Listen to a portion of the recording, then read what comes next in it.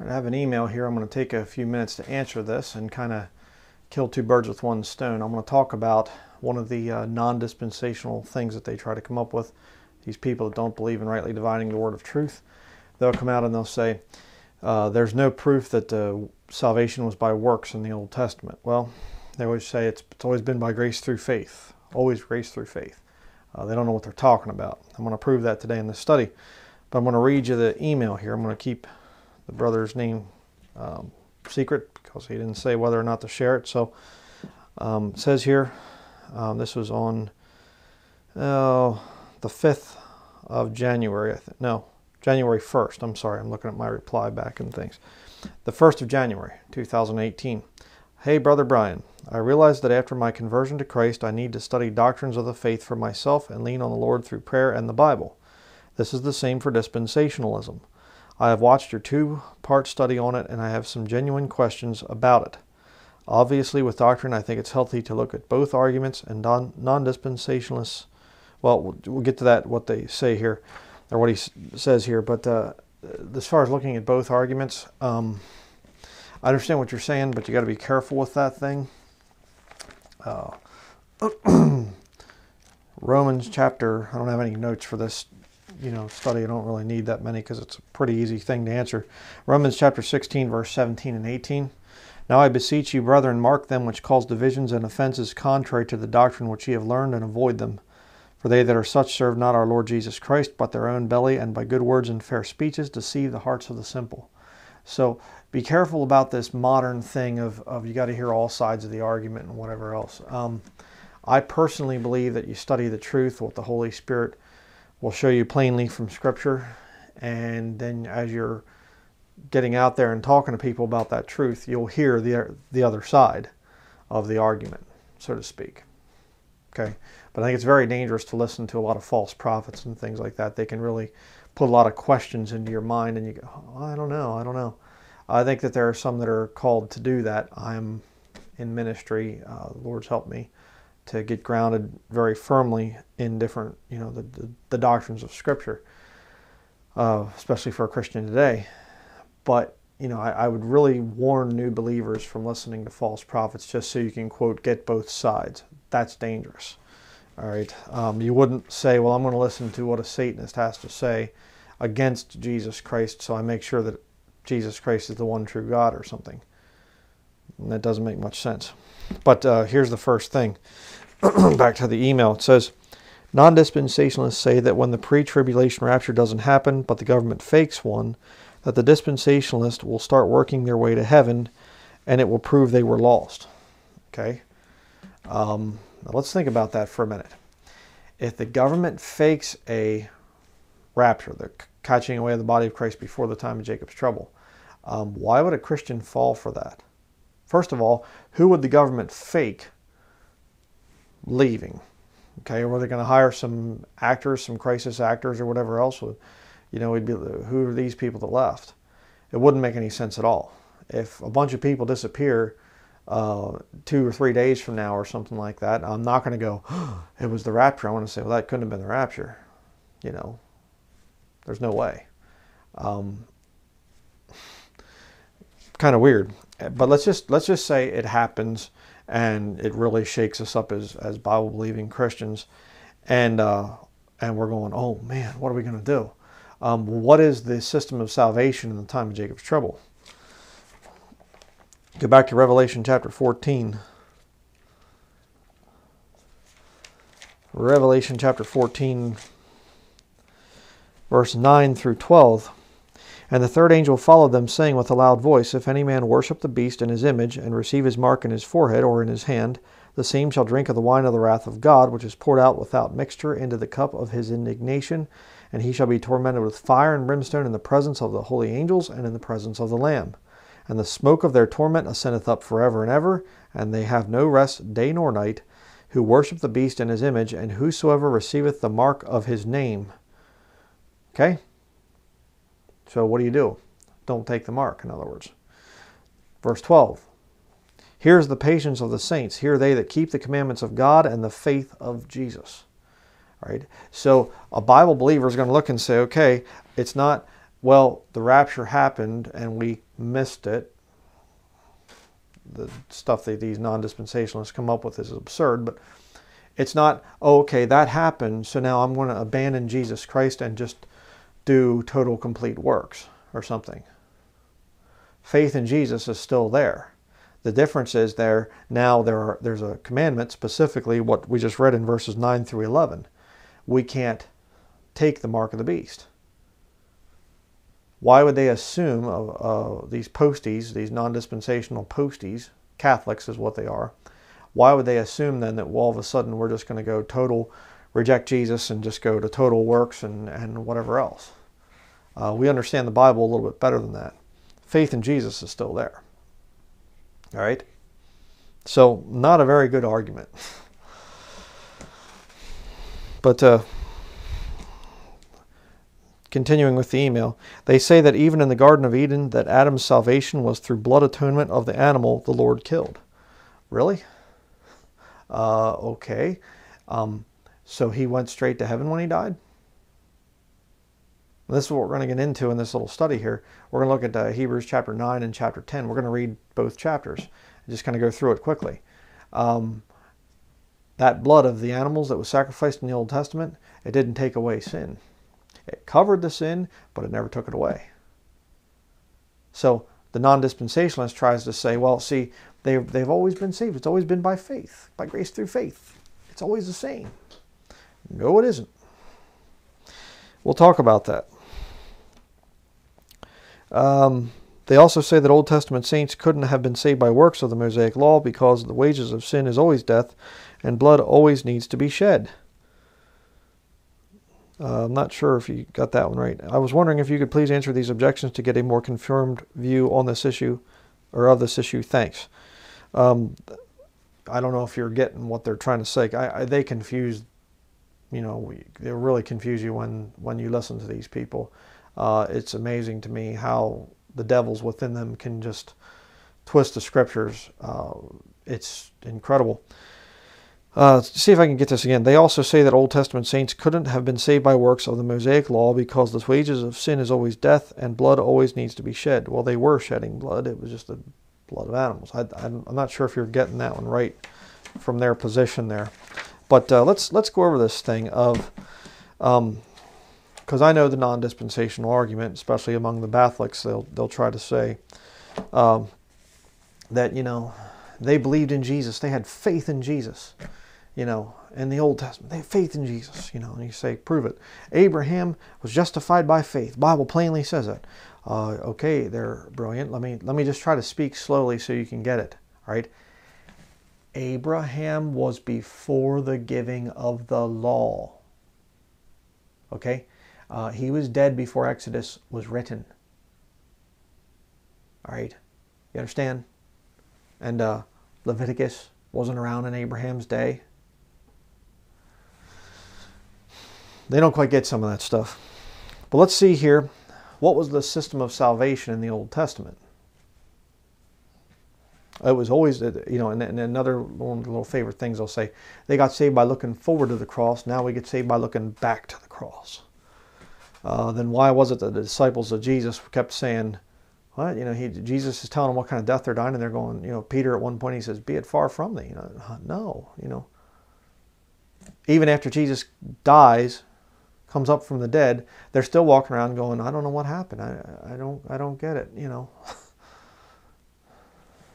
No, they were not saved by looking forward to the cross. That's nutty nonsense. No scripture at all for that. But let's continue here. Hebrews chapter 9. Then verily the first covenant had also ordinances of divine service and a worldly sanctuary.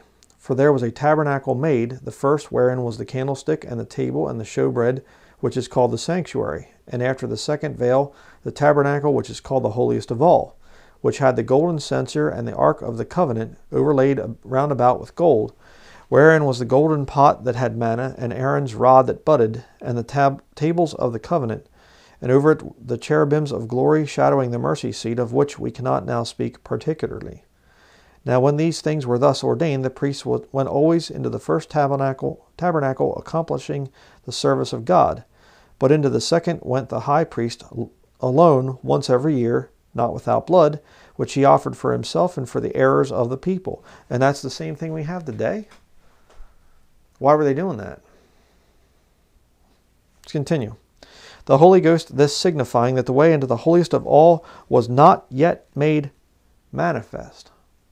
While as the first tabernacle was yet standing. It was not yet made manifest? Well, they were saved the same way, weren't they? See the problem? Verse 9, which was a figure for the time then present, in which were offered both gifts and sacrifices, that could not make him that did the service perfect as pertaining to the conscience. Wait a second. Their sins weren't taken away in the Old Testament? That's right. The animals that they were sacrificing and all the divine service things and all the come and you're to be unclean until the evening and the priest is supposed to sacrifice the animal and take a drop of the blood, put it on your ear, and you're supposed to do this and you're supposed to do that. All these other things. It couldn't make them perfect. It couldn't take their sins away. Covered it, but it didn't take it away. Their salvation was not the same thing as what we have today. Not even close.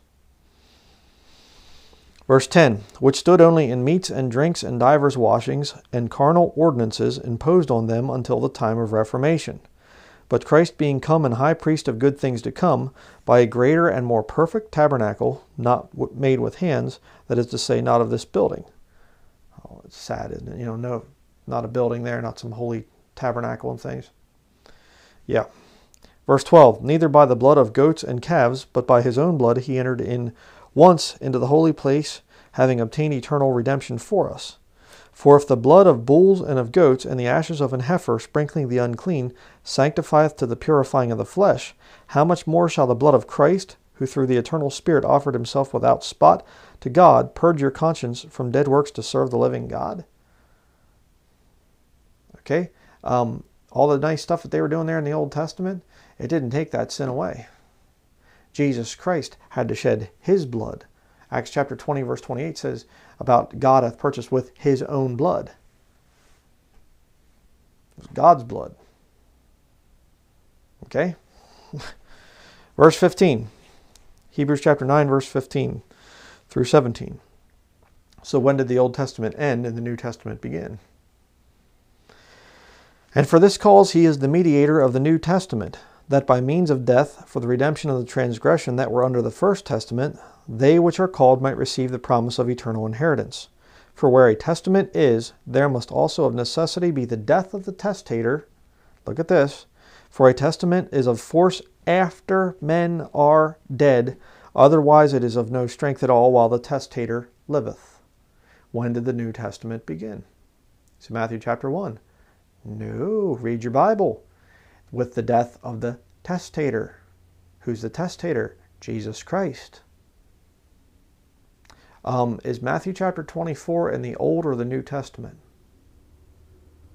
It's in a collection of books called the New Testament, but doctrinally speaking, it's in the Old Testament. Why was it that Mary had to go offer 2 turtle doves when Jesus was born?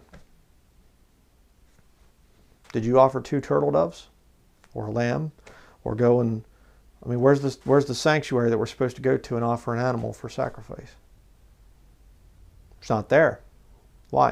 We're saved by grace through faith today. Well, they were saved the same way. Then why were they doing these other things? You see? There's always an element of God's grace there. Understand. Doesn't matter which dispensation that you're in. There's always an element of God's grace. But faith is not going to be there in every single dispensation. You say, oh, that sounds heretical. Well, that's probably because you don't really understand the Bible that well. In the millennial kingdom, let me ask you a question. Are people saved by faith in the millennial kingdom? How can they be? Jesus Christ is physically on the earth. You can't have faith in something that you can see. Or I should say, you don't need faith when you can see something plainly. People, they just don't want to deal with that, though. The non-dispensationalists. Verse 18, Hebrews 9, verse 18. Whereupon neither the first testament was dedicated without blood. For when Moses had spoken every precept to all the people according to the law, he took the blood of calves and of goats with water and scarlet wool and hyssop, and sprinkling both the book and all the people, saying, This is the blood of the testament which God hath enjoined unto you. Moreover, he sprinkled with blood both the tabernacle and all the vessels of the ministry. When's the last time you did that as a Christian? So, well, we don't have to do it anymore. Oh, then you know, maybe salvation's different now. Just maybe. Verse 22, And almost all things are by the law purged with blood, and without shedding of blood is no remission. It was therefore necessary that the patterns of things in the heavens should be purified with these, but the heavenly things themselves with better sacrifices than these. For Christ is not entered into the holy places made with hands, which are the figures of the true, but into heaven itself, now to appear in the presence of God for us. All that stuff back there in the Old Testament was just there symbolically to show what goes on in heaven. All right? But Jesus Christ came and he fulfilled all that stuff, so that stuff's not necessary anymore. All right? It's really not that hard to get, unless you're trying to specifically force the Bible into your system of interpretation, like non-dispensationalists do, and wresting the scriptures because they don't understand it because they're lost. Verse 25, Nor yet that he should offer himself often, as the high priest entereth into the holy place every year with the blood of others. For then must he often have suffered since the foundation of the world. But now once in the end of the world hath he appeared to put away sin by the sacrifice of himself. And as it is appointed unto men once to die, but after this the judgment. So Christ was once offered to bear the sins of many, and unto them that look for him shall he appear the second time without sin unto salvation. Chapter 10, verse 1. For the law, having a shadow of good things to come, and not the very image of the things, can never with those sacrifices which they offered year by year continually make the comers thereunto perfect. Lining up with what we read earlier there. The sacrifices that they were doing in the Old Testament, it was a perpetual thing. You couldn't just come and say, there's the lamb, you can sacrifice it, and they put it on the altar and all the other stuff, and now, good, I'm good for the rest of my life. No, they had to come back and keep doing it over and over and over again. It's not true for a Christian. The Lord saves you one time, and that's it. You don't have to get resaved and resaved and resaved. You sin and you're out, and you got to get the sacrifice again and things. Nope. But that's what they had in the Old Testament. Verse 2, For then would they not have ceased to be offered, because that the worshippers once purged should have had no more conscience of sins. But in those sacrifices there is a remembrance again made of sins every year. For it is not possible that the blood of bulls and of goats should take away sins. Why would it say that there if they were saved the same way in the Old Testament as we are in the New Testament? It's not possible that the blood of bulls and goats should take away sins. Why would it say that if that's not what they were doing? You say, well, they sacrificed, Adam had the sacrifice of the lamb there in the Garden of Eden, so he was saved. Okay, then why would Jesus Christ come to the earth and go through the death that he went through? I mean, if they're saved the same way in the Old Testament, they're sacrificing animals. Not one of them had faith in Jesus Christ. They didn't even know the name of Jesus Christ. And even if they had faith in Jesus Christ, Christ didn't die on the cross yet. I mean, this is basic stuff. Right? If you're genuinely saved, it's just going to be like, well, yeah, obviously. How could anybody be saved by the death, burial, and resurrection of Jesus Christ? 1 Corinthians chapter 15, verses 1 through 4, the gospel that we have now. How could they be saved by that in the Old Testament before Jesus Christ showed up? I mean, duh, with a capital D, These people are dense. And I've written back and forth with them. That's what they'll try to skirt around the issue, or they'll try to play little word games with you and stuff. It's ridiculous. Verse 5. Wherefore when he cometh into the world, he saith, Sacrifice and an offering thou wouldest not, but a body hast thou prepared me. In burnt offerings and sacrifices for sin thou hast had no pleasure. Then said I, Lo, I come, in the volume of the book it is written of me, to do thy will, O God. Above when he said, Sacrifice and offering and burnt offerings and offering for sin thou wouldest not, neither hadst pleasure therein, which are offered by the law.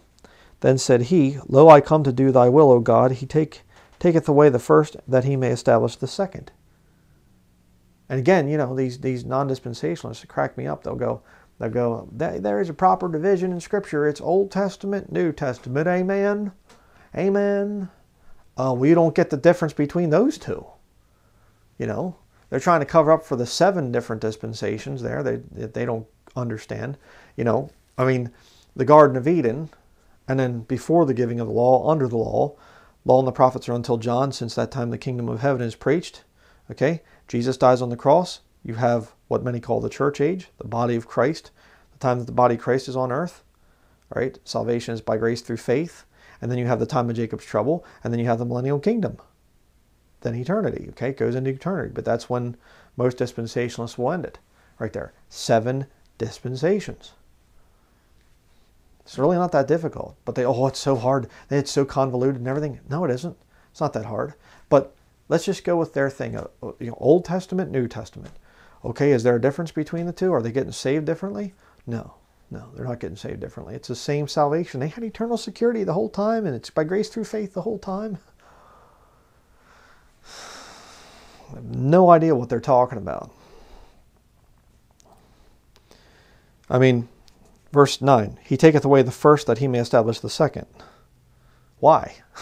They're getting saved the same way in the Old Testament. Why would he take away the first and establish the second? Makes no sense at all. Adam was saved, and stuff, and he went, right to heaven apparently when he died because, he got saved by the blood of the Lamb back there and, after the fall in the Garden of Eden and things. And so he's saved, and there you go. Well, then Jesus sure wasted his time when he came to the earth. You see the mess people get into? Verse 10, Hebrews chapter 10, verse 10. By the which will we are sanctified through the offering of the body of Jesus Christ once for all. Here's a good one to nail Catholics in their transubstantiation, the Eucharist sacrifice thing. Once for all. Again, they try to get people back under this thing of perpetual sacrificing and things because the Roman Catholicism teaches that the Old Testament priesthood, the Levitical priesthood, has now been translated by Jesus Christ into his New Testament priesthood of a bunch of celibate, child-molesting, pedophile priests. It's right there. Why can't you see it? It's crazy. Nonsense, in other words. Verse 11, and every priest standeth daily ministering and offering oftentimes the same sacrifices, which can never take away sins. It's talking about the Old Testament. But salvation is the same. Verse 12, but this man, after he had offered one sacrifice for sins forever, sat down on the right hand of God, from henceforth expecting till his enemies be made his footstool. For by one offering he hath perfected forever them that are sanctified. A lot of the new versions will say are being sanctified, because they have to keep the works going, you see. So, yeah. But let's keep reading here. I want to go over a couple more things here. I don't know if I'm going to read the whole way to the end of the chapter, because I think we've pretty much already proved the point of the, salvation being works in the Old Testament. They didn't have faith in Jesus because Jesus hadn't even come to the earth yet. So, it's just absurd. It's literally to the point right now in the body of Christ that you have these heretics come along and arguing with Christians and saying, I can prove to you as a matter of fact that your Bible is not black. For years and years and years, the first guy that came out and said it was John Nelson Darby. He said Bibles are black, and people have been believing it for years now. It's all been a huge conspiracy. And you get Christians who are so gullible, and they go, really? I always thought it was black. Maybe I'm wrong. I need to look at both sides of the thing. Brethren, salvation is the same in the Old Testament as it is in the New Testament. Then why did Jesus Christ come to the earth? If they're getting saved by the blood of the Lamb back in the Old Testament, for goodness sake, Lord, stay in heaven. Don't come down here and have to die a terrible death. Don't be so gullible, people. I'm not ripping on you, brother, that wrote this email here. I'm just saying, people in general. But let's continue. Verse 15. Whereof the Holy Ghost also is a witness to us, for after that he had said before, This is the covenant that I will make with them after those days, saith the Lord, I will put my laws into their hearts, and in their minds will I write them, and their sins and iniquities will I remember no more. Now where remission of these is, there is no more offering for sin. Praise the Lord for the New Testament, in other words. Having therefore, brethren, boldness to enter into the holiest by the blood of Jesus, by a new and living way. I serve a risen Savior, He's in the world today. I know that He is living, whatever men may say. In the Old Testament, I serve a dead lamb, He's not in the world today. I know that He is dead and eaten by the Levitical priesthoods over in the way. It's not the same thing, okay? Crazy. By a new and living way, which He hath consecrated for us, through the veil, that is to say, His flesh. And having an high priest over the house of God, let us draw near with a true heart in full assurance of faith, having our hearts sprinkled from an evil conscience, and our bodies washed with pure water. Let us hold fast the profession of our faith without wavering, for He is faithful that promised. And let us consider one another to provoke unto love and to good works, not forsaking the assembling of ourselves together, as the manner of some is, but exhorting one another, and so much the more as ye see the day approaching. Now, I teach and preach that the book of Hebrews is written to a particular group. I can't think of what the name was. Let's see, Hebrews. But you say, well, no, Brother Brian, that's incorrect. You see, because Galatians chapter 3, verse 28 says there's neither Jew nor Gentile, or no Jew nor Greek, neither bond nor free, neither male nor female. We're all one in Christ Jesus. So why would you say a Hebrew Christian? No, you're a Christian, you see. Well, then why write a book called To the Hebrews and James to the 12 tribes which are scattered abroad greeting? Why would you do that? Where are the 12 tribes in the Pauline epistles? They're not there. He does talk about that he's of the tribe of Benjamin, I believe it is, Paul. But what's going on? Well, the time of Jacob's trouble, Jacob being Israel, is coming in the future. And these non-dispensationalists, they'll rail and scream about how wicked Israel is, and you say, what's the time period coming for? The purification of the church. Huh? So God is completely done with the Jews, and now He's just mad at the church, and He's going to put the church through His judgment. What about the blood of Jesus Christ cleansing us from all sin? What about that? Oh no, we got to be purified yet. Almost sounds a little bit Catholic, doesn't it? Oh, that's right, the Catholics actually do believe in the final purification of Christ's church. But, weird. But, the Jews are wicked, the Jews are evil, and everything else. Yeah, they are. Well, God's all done with them. No. The time of Jacob's trouble, it's coming. For the Jews. You understand? That's why they always have to change the time of Jacob's trouble, or Daniel's 70th week. They have to change it to the Great Tribulation. It's incredible. This book here is written to the Jews. And they're going to be shown this in that time of Jacob's trouble after the church is gone, after the church leaves, and then the Antichrist is revealed. And again, I've proved that thing in many, many, many studies. And now Moses and Elijah show up and they start to preach. I mean, why do Moses and Elijah, who cares if they show up for Christians? What are they going to convince us of? Doesn't mean anything. But to an Orthodox Jew, oh boy, Moses representing the law, Elijah representing the prophets. And these two guys show up and they're preaching to them out of the New Testament. The Jews require a sign. Signs and wonders in the heavens, during the time of Jacob's trouble. Book of Revelation, sign after sign after sign after sign. Who's it to? It's to the Jews, you see. The Hebrews. Not that difficult if you're saved. If you're not saved, like a lot of the people that are non-dispensational, I mean, some of them might just be brand new saved and they fall for some of the non-dispensational lying type of stuff. And so I don't say that all non-dispensationalists are lost, but the ones that know the issue, yeah, they're definitely lost. There's no question about that. You can't get that messed up as a Christian with the Holy Spirit of God inside you. He comes and he leads into all truth. So, but look at verse 26 and 27. All right. Hebrews chapter 10, verse 26. For if we sin willfully after that we have received the knowledge of the truth, there remaineth no more sacrifice for sins, but a certain fearful looking for of judgment and fiery indignation which shall devour the adversaries. What's the fiery indignation? Well, there's an awful lot of fire in the time of Jacob's trouble. And what do we read in Revelation chapter 14, verses 9 through 11, about those that take the mark, worship the beast in his image?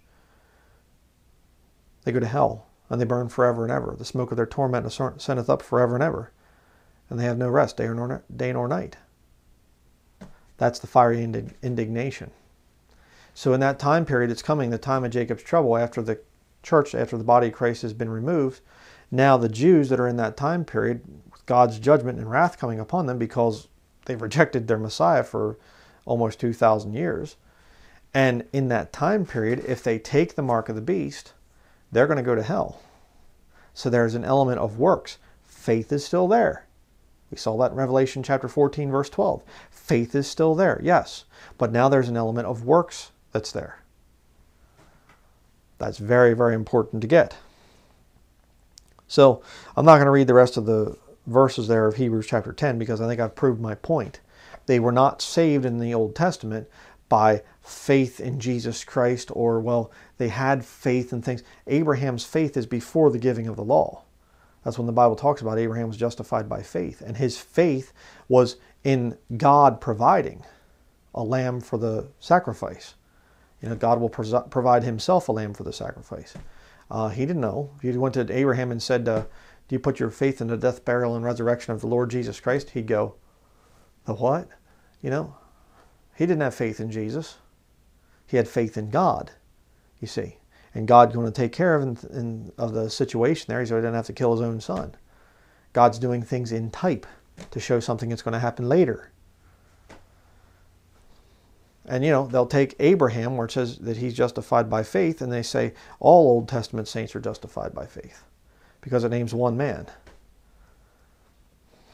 Dishonest. People are liars. So, were saints saved in the Old Testament the same way we are now? No. I think that should be pretty clear. Please don't fall for this non-dispensational stuff. And quite frankly, if you need to be open to the Lord's leading in this thing, and if you start to listen to somebody and the Lord starts prompting you saying, no, you need to stop listening to them, then stop listening to them. Our text over in Romans chapter 16 said that we're to mark them which cause divisions and offenses contrary to the doctrine which ye have learned, and avoid them. Not listen to them, let them have their time to talk and things like this. Over in Galatians, Paul's talking about these, you know, the Jews that were trying to get Gentiles back under the, you know, the law, the Torah, and whatever. And he says, you know, to whom we gave place by subjection, no, not for an hour. He just be quiet, get out. That's the way it should be. I mean, you know, somebody comes along and they say, let's talk about pornography. And to really talk about pornography, I think it's important that you look at pornography. Because otherwise, how can you have a well-rounded idea of what it really is and how it works? No. Abstain from all appearance of evil. No. Hey, I think that maybe before you do a talk on alcohol and drunkenness, I think maybe you should get drunk first. You see what I'm saying? Let's talk about dispensationalism, and let's study dispensationalism. And the Lord shows me, yeah, that's really good. That's really true. It lines up with the scriptures. But now let's go listen to somebody that denies the clear teachings of Scripture. I don't agree with that. And all it does is just shake up your faith. It puts questions in your mind. You go, I don't know. Understand something about false prophets. The Bible says God is not the author of confusion. Well, then by default, who would be? Satan. Satan is the author of confusion. And his ministers will come in and they will confuse you and mess your mind all up in things. They'll put doubts and things in your mind. And unless you really, really, really, really, really know how to spot these people, it'll just mess your head up, you know. And I mean, there are times I'll listen to some of these false prophets, and I just go, okay, I need to just stop it. And I've seen enough. I don't need to know any more than that. It's like I can feel that confusion, that spirit of confusion coming over my mind, and I'm going, because you know, it starts out and I'm going, what? I never heard that. That doesn't even make any sense. I can refute that with this point and this point and that verse and that. Okay, what are they saying now? Huh? Well, that's ridiculous. That contradicts this scripture, and that's, oh, what are they saying now? And before long, it's just like they're heaping lies upon lies upon lies upon lies, and pretty soon it starts to bog you down, and you just go, and it's not right to listen to that stuff. I do some of it simply because I'm trying to show people how to debunk a lot of this stuff, but you got to be real careful, especially if you're a new believer. I don't recommend it. So that's going to be it for this study. Yes, they were saved in the Old Testament. Their sins were covered. That's why they went to Abraham's bosom. The Bible talks about that. They went down on the earth there, and they were basically sleeping, waiting for the perfect sacrifice, Jesus Christ, to come. Again, I've talked about that in other studies. I can't do a big study on that right now. But Jesus Christ dies on the cross. He goes down, and the Bible says he leads captivity captive. He takes them out. Old Testament saints, come with me. The perfect blood has been shed now. You can go into the holiest of holies there. You can go into heaven. Before they couldn't do that because all they had was the impure blood of animals to cover their sins. But it's not possible that the blood of bulls and goats can take away sins. Just as clear as that.